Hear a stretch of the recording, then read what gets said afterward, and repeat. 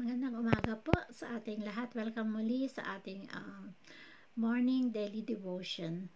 So, before we start, we pray to God to give us the strength, to give us the hope, to give us spiritual knowledge and wisdom to learn His word for today and for the rest of our life. Heavenly Father, we bless your name. We glorify your name on high, O God. We thank you, Father, for this great privilege that you have given us once again to study your word and to pray to you, Lord God, that apart from you, we are nothing, but in your glorious presence, we can do all things through Jesus Christ who gave us the strength. So today, Father, we allow your Holy Spirit to minister unto us, to help us, to teach us, and to give us spiritual knowledge and wisdom to learn your word and to put into practice every day of our lives for your greater glory and honor. This is our prayer in the mighty name of Jesus Christ we pray. Amen and amen. So our scripture reading for today is found on Romans chapter 13 verse 11 to 14. And do this, understanding the present time, the hour has already come for you to wake up from your slumber, because our salvation is nearer now than when we first believed. The night is nearly over, the day is almost here. So let us put aside the deeds of darkness and put on the armor of light. Let us behave decently as in daytime, not in carousing and drunkenness, not in sexual immorality and debauchery, not in dissension and jealousy. Rather, clothe yourselves with the Lord Jesus Christ and do not think about how to gratify the desires of the flesh. This is the word of God. Ang title ng ating devotion sa araw na to is, Thinkest Thou That I Cannot? According to Sir Alvin Mas, sabi dito, this word, blessed, is a blessed testimony to us, and it is a great example for us to follow. At walang ibang magandang ehemplo na tutularan natin kundi ang ginawa ng Panginoong Hesukristo during that time when He was being betrayed and arrested. Natatandaan po natin na isa sa mga disipulo noon ni Jesus Christ ang nagtulak sa Kanya na maaresto at talagang siya yung pasimuno para maaresto ang ating Panginoong Hesukristo. At nung time na yun, during that time that na-arestuhin na si Jesus Christ, si Peter na isa sa kasama ni Jesus Christ nung time na yun, ay tinagan niya yung isang tenga ng isang alipin ng high priest na kasama ni Judas nung time na yun. So, basahin natin doon sa Matthew 26 verses 52 to 54. Jesus said, "Put away your sword. Those who use the sword will die by the sword. Don't you realize that I could ask my Father for thousands of angels to protect us, and who would send them instantly? But if I did, how would the scripture be fulfilled that describe what must happen now?" So, noong una, hindi na-realize ni Peter na Jesus Christ should die to gain the victory. So, nirebuke ni Jesus Christ, sabi niya, di mo ba alam, sabi niya, na pwede ko naman tawagin ang aking ama para tulungan tayo, pero hindi ko yon ginawa, sabi niya, dahil paano matutupad ang sinabi dito sa banal na kasulatan if I did that, sabi niya. So, dito natin makikita yung total commitment ng Panginoong Hesukristo sa kalooban ng Panginoong Ama sa kanyang buhay. And at the same time, nagkaroon siya yung selfless love na hinubad niya yung pagka-Diyos niya at nagkatawang tao siya para gampanan yung pinapagawa ng Panginoong Ama sa kanya, and that is to die on the cross and to raise from the dead, and for us to have an eternal life, and for us to live a life na kasama natin siya through eternity. So, napaka-crucial po sa buhay ng bawat isa sa atin bilang isang Kristiyano, lalo na yung nanampalataya sa kanya, ating Panginoong Hesukristo. Diba? Sabi doon sa 2 Corinthians 5:17, if we are in Christ, we are a new creation. The old has gone and the new has come. So, kinakailangan din natin na lakaran yung ating pananampalataya kasama natin ng gawa. Dahil sinabi ni Apostle James, di po ba, na a faith without action is dead. Ganun din po, kapag ang pag-ibig natin din na walang action, hindi rin po ito kumbaga effective, or hindi po ito yung kalooban ng Panginoon sa buhay natin.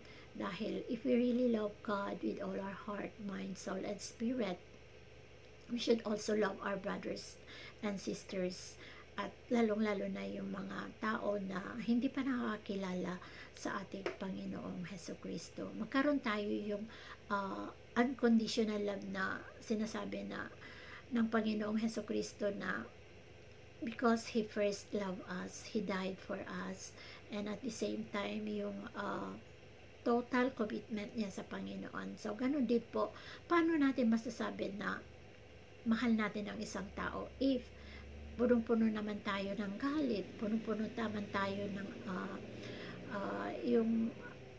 yung bitterness sa ating puso, yung gusto nating mag-revenge, di ba? Minsan, ay, ginawa niya to sa akin, kailangan din na pagbayaran niya. So, yung mga ganyang tipo na namumuhay pa rin tayo sa dati nating pagkatao. But then, Jesus Christ said, if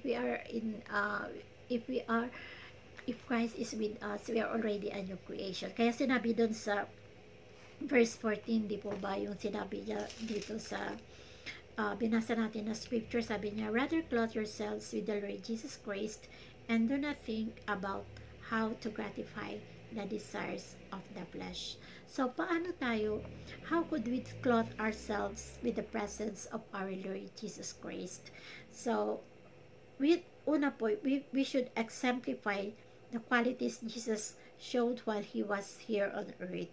At iyon yung love, humility, truth, and His service to His people. And third, we must also avoid the situations that open door to gratifying sinful desires. So, we should be sensitive and be gracious. Ito yung genuine awareness natin of others and willingness natin of what we do that could have this real possibility of misunderstanding and offense. So, kinakailangan natin na we should also think of the interest of others above ourselves. So, lahat naman po tayo dumadaan sa mga sitwasyon, sa mga pagkakataon na natitest yung faith natin. But then, if we really have that kind of love na tanggap natin sa Panginoong Hesukristo, is also for us to share that kind of love to others.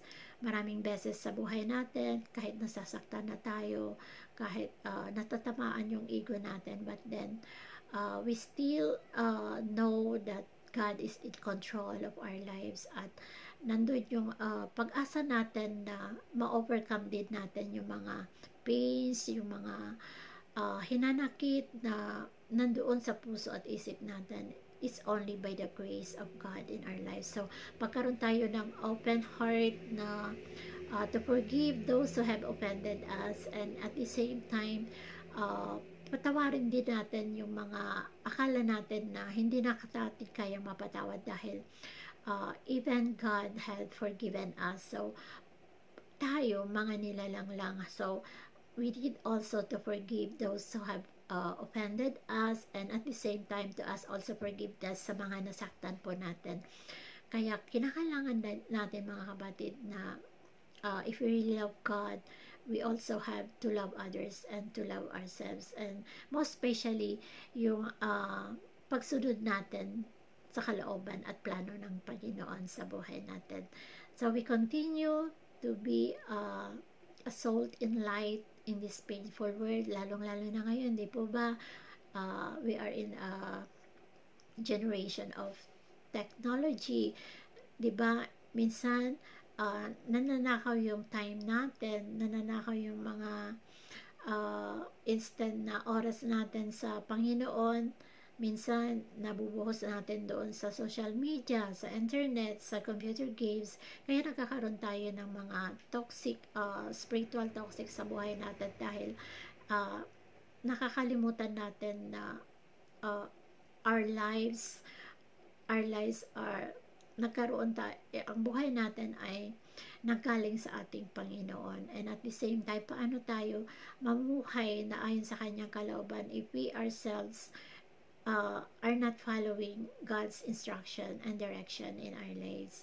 Kaya patuloy lang tayo na magkaroon ng masigasig na pagkakilala sa ating Panginoong Hesus Kristo, and to emulate Him, yung character niya na nandoon lagi yung humbleness niya, yung pag-ibig niya, yung truth, and ang kanyang total commitment, obedience sa ating Panginoong Ama.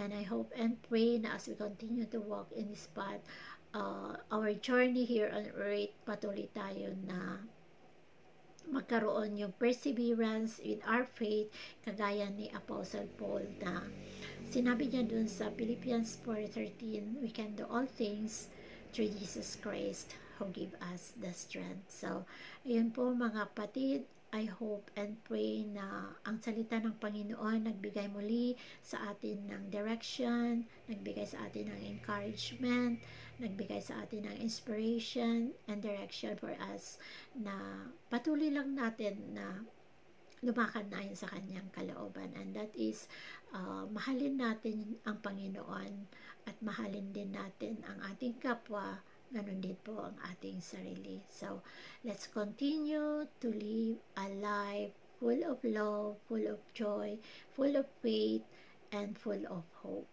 Ayun po mga kapatid, we know and we do believe by faith that God is still working in our lives. Mahal tayo ng Panginoon. Mahal ka ng Panginoon, kapatid. Kung akala mo ngayon, nasa sitwasyon ka na mahirap ka magpatawad, alalahanin mo, kapatid, that God forgive us all our sins. Kaya wag mong hayaan na maging toxic ang buhay mo. Huwag mong hayaan na maging hadlang para kumilos ang Panginoon ng buhay mo. Kinakailangan magpatawad.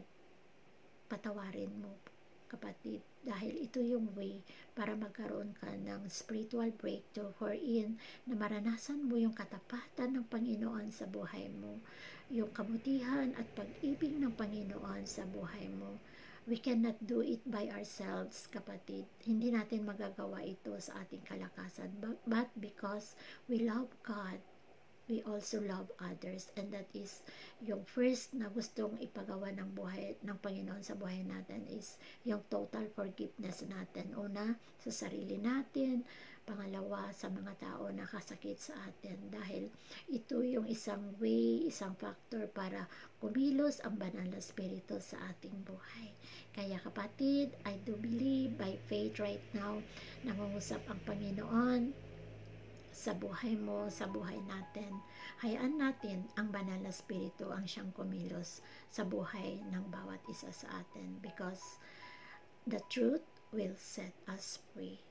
Maraming salamat po. I hope and pray that the Lord will bless each and every one of us with joy, with love, with peace, and a continuous increasing faith for us to live a life according to His will and purpose in our lives. Let's pray. Heavenly Father, patuloy namin na tinataas ang iyong nag-iisang pangalan. Salamat, Ama, sa biyaya mo, sa katapatan mo, sa pag-ibig mo sa buhay ng bawat isa sa amin. Dalangin ko sa aking mga kapatid, sa mga magulang, sa mga kaibigan na kasama ko, Panginoon, sa devotion na ito. Patuloy mo sila pagpalain lahat ng aspeto ng kanilang mga buhay. Kung meron ka nakikita, Panginoon, na hindi kaaya-aya sa iyong paningin, Lord, humihingi muli kami ng kapatawaran.